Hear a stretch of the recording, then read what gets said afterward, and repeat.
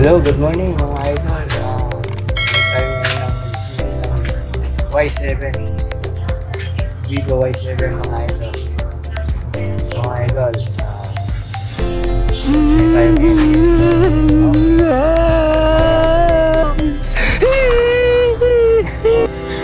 wala tayong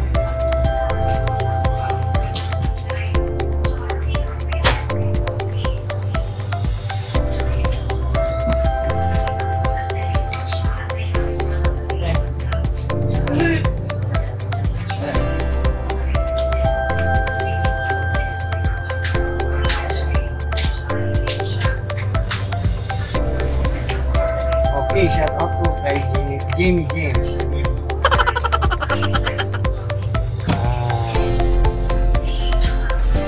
Nasa RY sa computer lang. Shout out sa iyo, bye.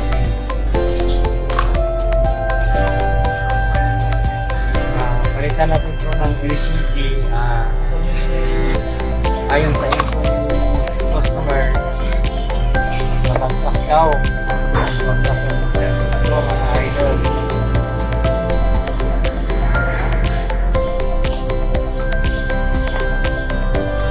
Sudah magamit dahil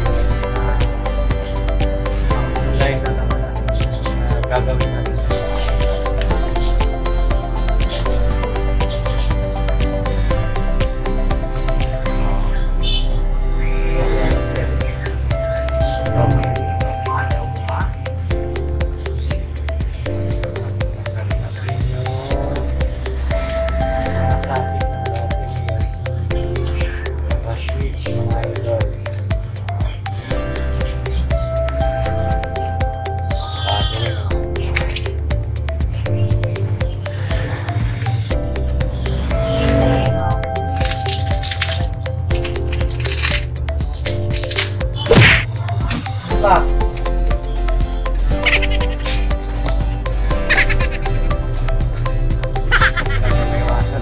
Mayupin natin yung battery mga idol dahil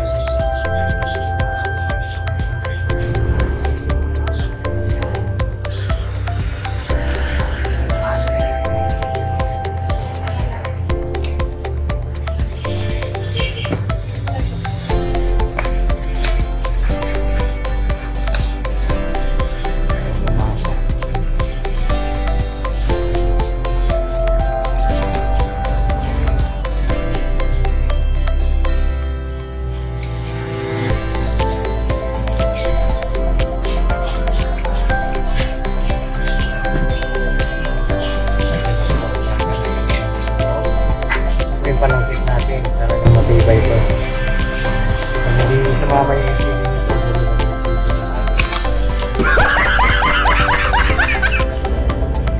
pagkasahan. Alright.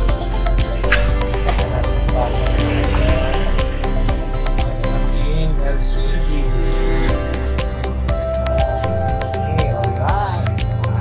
Y7. Wow! Y1. Oh my God! Parating ka na sa Chrome. Wow! Kanina kay Google ka pa lang.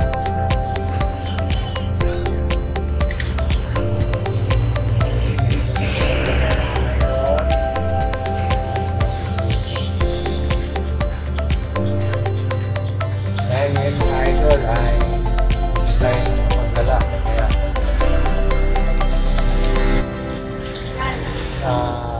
vlog natin yan. Mag-repair muna tayo ngayon ng cellphone ng idol. Hindi muna tayo magagala sa kalsada. Mainit mga idol. Kaya ulitin tayo. Mahirap pa naman magpapaputin ngayon. Mahal yung pagpaputing sabon.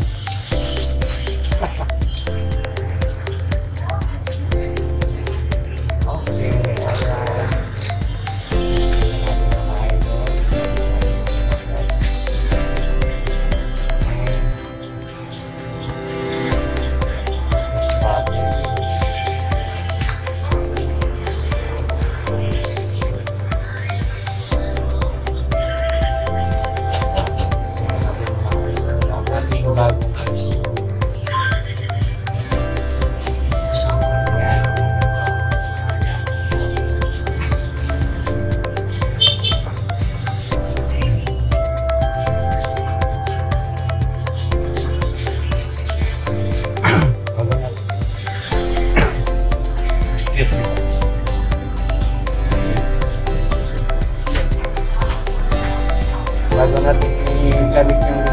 idol, ang video,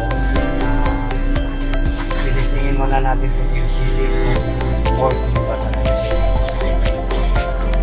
Wala siyang scratch or hard touch.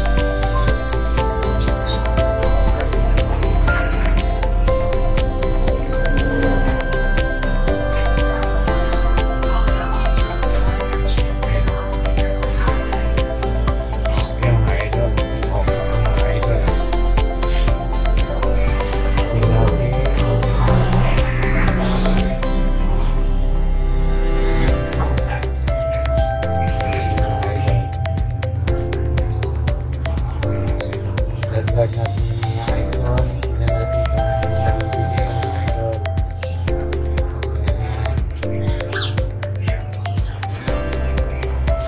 Okay, okay mga icon. Try natin sa fix.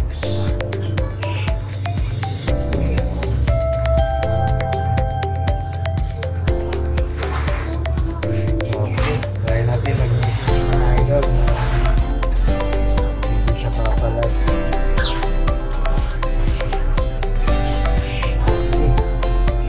Try natin yung text.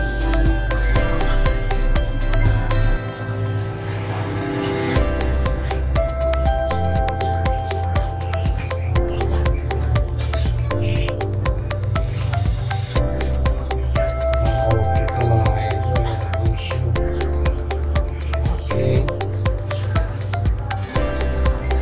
Okay, balik na natin yung mga thumbnail nyo para masiguro natin mga idol.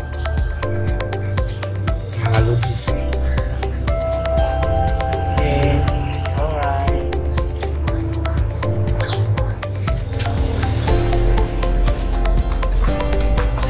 Ayun lang, wala rin natin mga idol.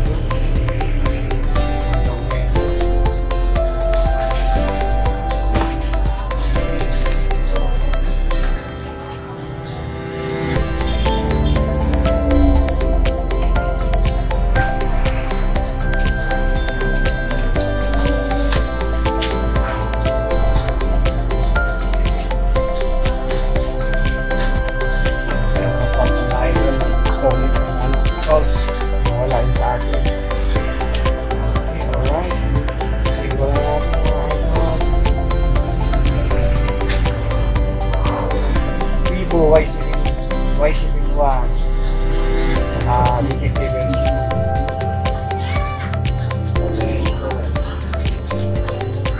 With this new LCD done by Arnold.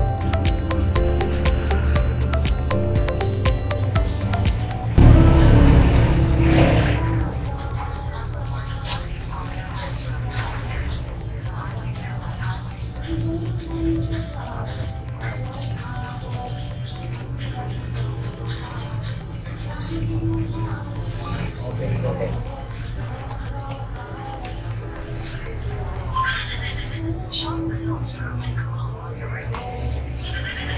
Okay, balik na natin yung mga housing mga idol. Ito naman yung technique kung nagpalit tayo ng LCD na kahit anong unit mga idol. Kasi hindi pa naman natin pwedeng idikit.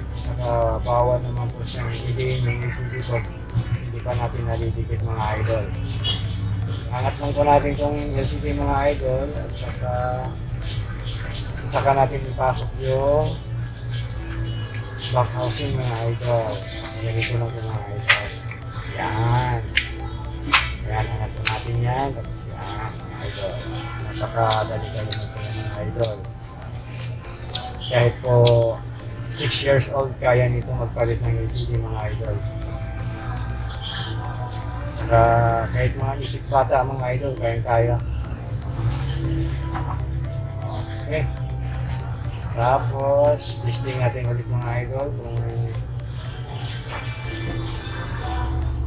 gumagana pa rin yung LCD na ito tinabit na brand yung mga idol.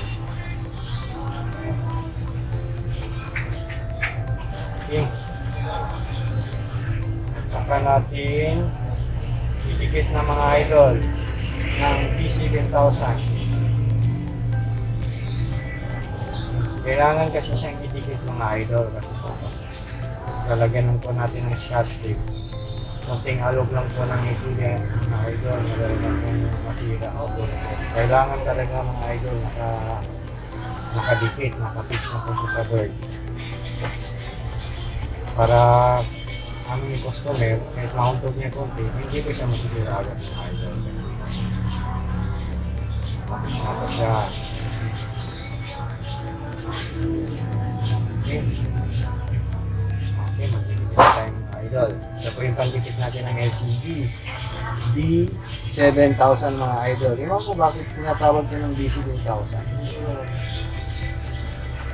Katang isip mo siguro ito ng mga ano nito, gumagawa.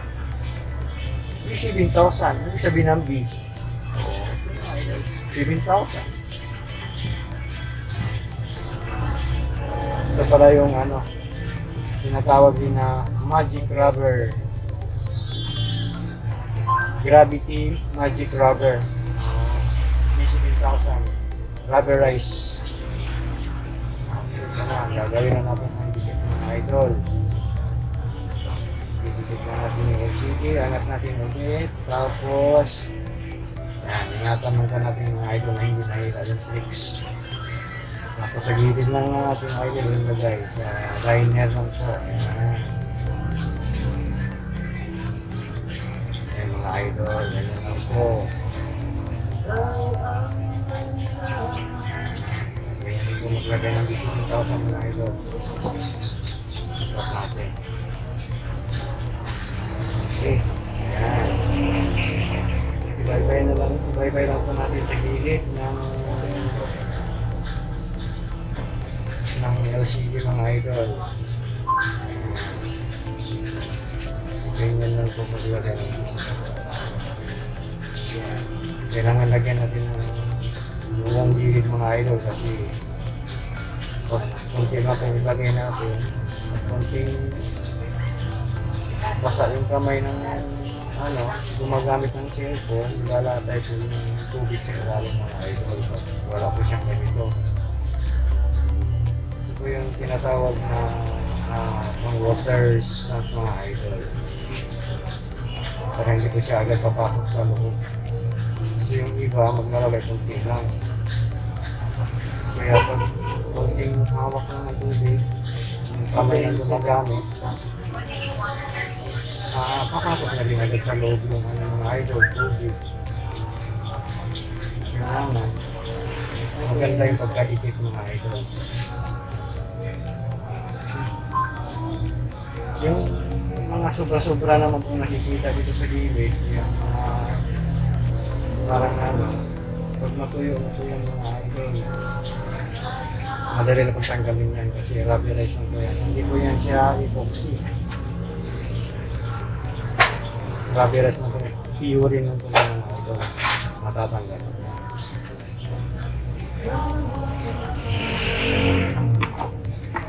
Tapos itatarin natin ito mga idol ng goma mga idol. Ito yung goma natin mga idol. Pero bago natin ito ilagay ito mga idol, panabutin muna natin yung goma para hindi po mapipigad sa yung LCD. Hindi po kasi yung post na nagpip yung goma, nababasag po yung LCD natin mga idol. Sayang po, mahati po yung goma natin ito mga idol. Alright. Mga tatlong rubber lang mga idol. Okay.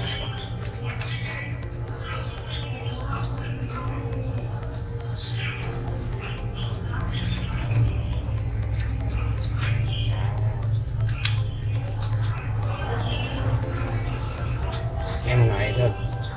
Ito po yung rubber nito mga idol. Hindi ko po siya agad-agad tanggalin. Antay ko tayo ng mga 5 hours bago po natin tanggalin yung rubber. Para dikit na dikit po yung B7000 pandikit natin mga idol. Para dito siya anat. Kasi minsan hindi ka pagka nalagay, tanggal agad yung rubber. Kailangan po hindi natin agad tanggalin. Pumisan. Okay, alright mga idol. Para po update tayo sa aking mga latest video mga idol. Please like lang po tayo mga idol or subscribe para po update po tayo sa mga bago pong upload na mga video mga idol. Maraming salamat.